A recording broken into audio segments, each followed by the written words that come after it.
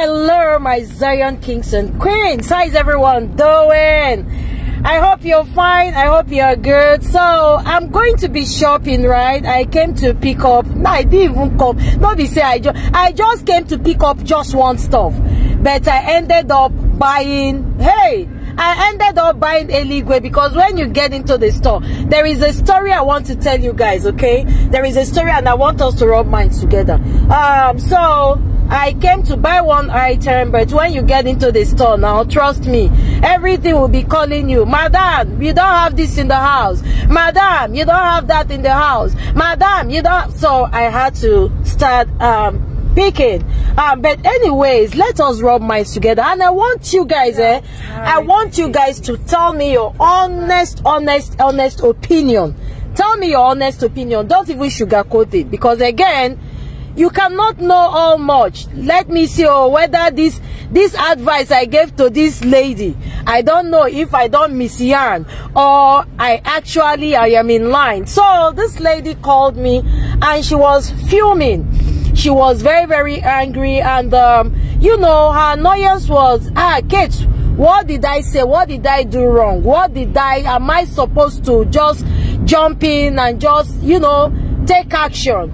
And this was what happened, right?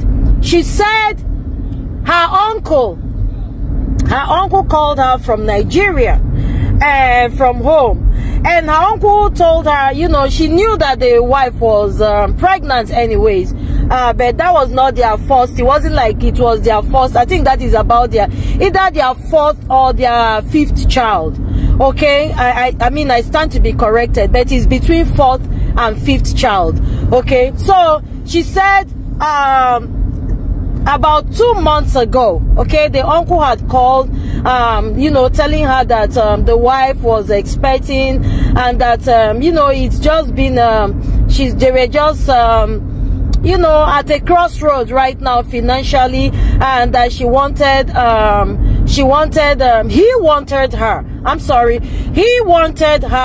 to help them out, you know, with some money. Okay, and you know, she said how much were they looking at, because he said he wanted to get some things for the baby just to prepare for the baby's arrival. So she now said that how much were they looking at. He mentioned the amount, and she said just to be on the safe side, she had sent them a little over the amount the guy had requested, because of course at that time she had like a little change to spare. So she sent the man, the uncle, a little over the amount that they had requested. Okay, so now fast forward 2 months later. All right, 2 months later, they had a baby. Successful, beautiful. The uncle called her and told her, my wife has given birth. My wife just gave birth. And in excitement, she said, oh, thank God, you know all those exchange of good news and the excitement. Congratulations. So how are they doing? They are fine, blah blah blah, they are fine. And she said, congratulations, when I have time, you know, when my next off, I will call to speak with the mother. The uncle now asked her if that was all she was going to say. He said, now only that one you go talk. Don't you know what comes with the delivery of a baby? And she said at first she didn't hear it well. She now said, uncle, what do you mean? You told me your wife gave birth, and I told you that is it that you wanted me to call immediately? Okay, I won't be able to call immediately to congratulate her, but on my day off, I think it's a day or two, that she was going to call. The uncle said, now, wow, you know, sometimes you people will be making somebody look like a child. You'll be making, do I have to open my mouth and say everything again? Don't you know that, you know now, you know what comes with child delivery? That, you know, as he's talking right now, they don't even know where food will come from for the baby. And she said, to be honest with you, Kate, I blew up and I didn't hold back. You know, She said, I was so furious. I let it out. I didn't, you know, and she was like, this is not to say that I've not been sending money to this, my uncle.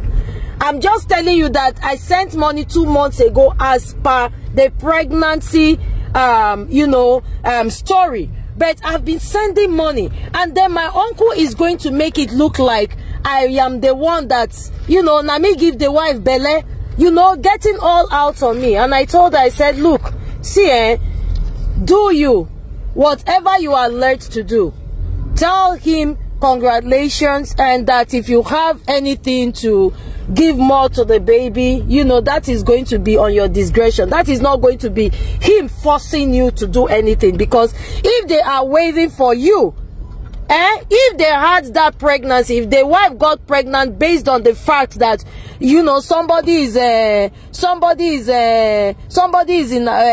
the abroad, or somebody, one uncle somewhere, whether it's even abroad or not, that one uncle somewhere is going to help me, then that is a wrong impression. That is a wrong, to prepare for the delivery of a baby, and pregnancy is not conchop. 2, it takes 9 months for a baby to be delivered. So he had 9 months to prepare for this baby. So he cannot come and be acting like, and see, this is not just being insensitive. I told her, this is not being insensitive. However you feel it is justified. If you went all out on him, yeah, well, later you can apologize. But however you feel, for somebody to be telling you that, as if you are part of holding the lamp for him, make it give him wife belle, is not right. It's not right. And I told her, I said, no, you know, just do you, whatever is, if you have money to send to them. If you don't have to, do not feel bad, because you have done the one you can. Don't feel bad, and he will be all right. Yes, I told her, I used to be like that. I am this kind of person that if you ask me for something and I'm not able to do it, I just start feeling so bad, and I will carry this guilt. Oh, why am I not so bad? I had to work on myself. Somebody actually taught me how to work on myself. Even if you have it and you don't want to give, it's okay. It's okay. It's your money. It's your sweat. You have to be, see, there is blessing in cheerful giving. That is why the Bible talks about cheerful giving. Grumbling to give is not, it will not attract any blessing. So I told her, I said, you have to be at a place where you can cheerfully give. If people are forcing you, like this, your uncle is, there is no blessing in it. And it's not like you've not been there for them before. You've been there for them before, but there are times that you just give foolishly. There are times you just give, you know, for the sake, you know, you just give because you don't want people to categorize you as a bad person. Okay, look at this scenario now.